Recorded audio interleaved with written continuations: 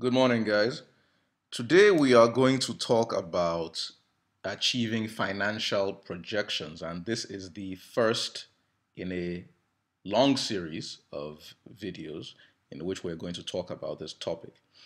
And part one, which is what we're doing today, is going to talk about budgets and the benefits of budgets. If we are going to talk about achieving financial projections, we need to be clear on why we need financial projections.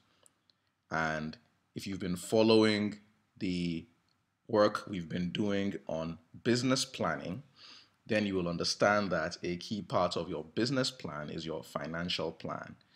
And achieving your financial plan obviously involves extracting from that plan budgets and then working with the budgets. So budgets are key. So we're going to take just a few minutes today to talk about budgets.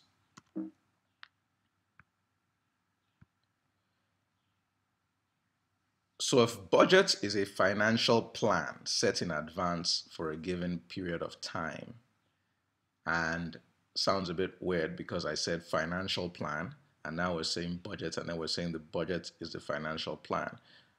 But the way you should look at it is that the financial plan, actually really well defined, is actually broader than the budget because the financial plan also says something about our financial strategy. But the money elements, the specific money elements, the monies to be spent particularly, and the expectations of money that will be available will be derived from the budget. So let's say the financial plan we're using on this slide, small f, small p, is a component of the main financial plan, big F, big P. So we have a plan that talks about our financial strategy over the next 1 year, and then out of that we can extract a budget for the next quarter, for the next 3 months, for example.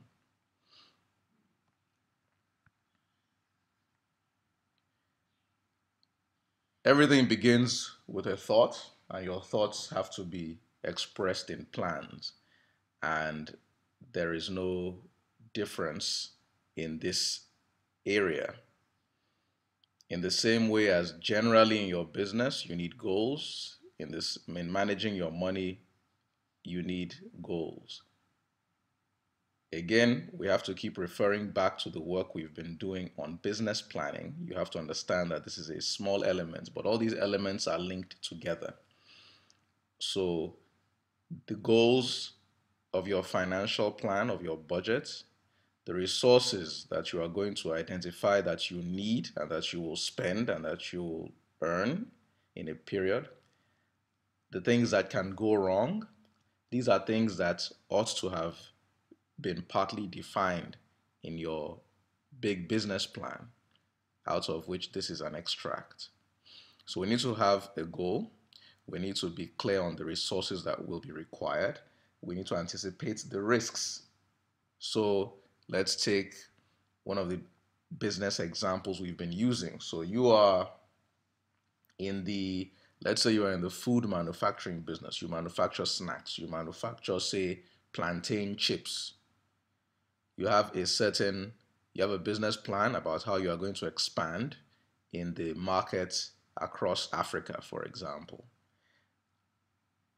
And out of that plan, which will involve many things, the operations, new partnerships, getting operational permits, and so on and so forth, you're doing all of that. And out of that comes a budget. So you say, okay, but in quarter one, I'm not going into Africa immediately. So in quarter one, I need to expand across northern Nigeria. And then with that as my quarter one plan, then I have a budget around that.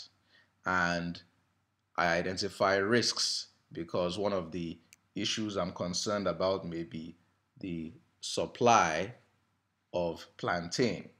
And I have to be aware about what the harvest period is, how the harvests are going, and what my suppliers are saying, and all of that.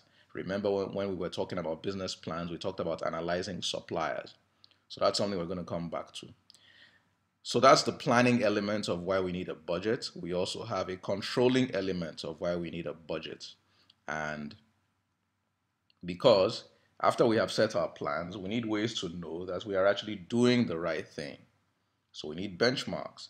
If my plan says if everything is going according to plan, I need to spend 10 naira in the next quarter. And that means maybe I need to spend 3 naira in the next month.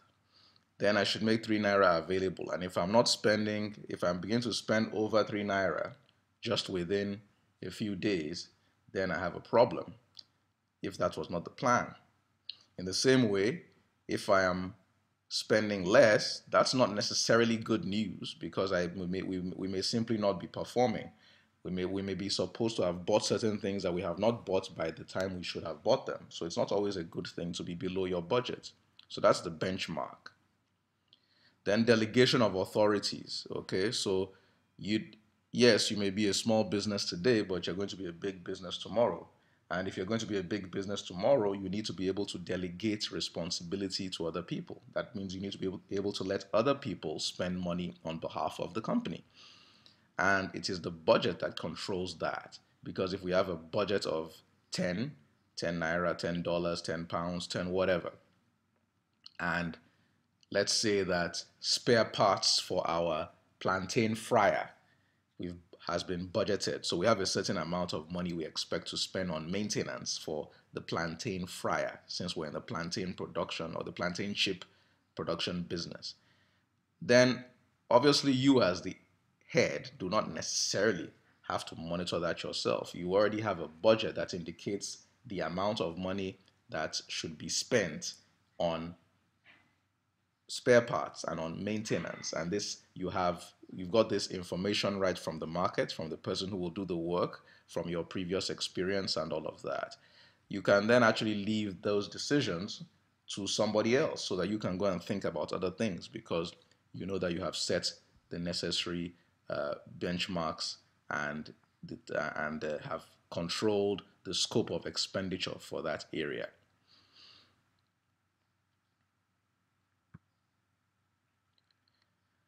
Budgets are great things.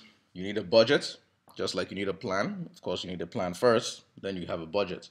You want to create cost consciousness. You want everybody in the company to be aware of the fact that, hey, things cost money. We need to find ways to reduce the amount we're spending. There's a finite amount of money, there's a limited amount of money available, guys. So let's work within that. It promotes teamwork because everybody then feels that they are part of something and their decisions matter because their decisions can impact the overall budget of the company. And it improves communication because you can explain why you are making certain decisions instead of just saying it has to be this way or the other way. So some thoughts on budgets. Quick summary. So a budget is like a small, a shorter term view of your overall financial plan that just talks about the monies that will be spent and makes assumptions about monies that will be available.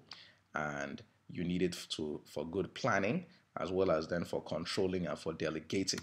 And it improves cost consciousness, teamwork, and communication. Thank you for listening.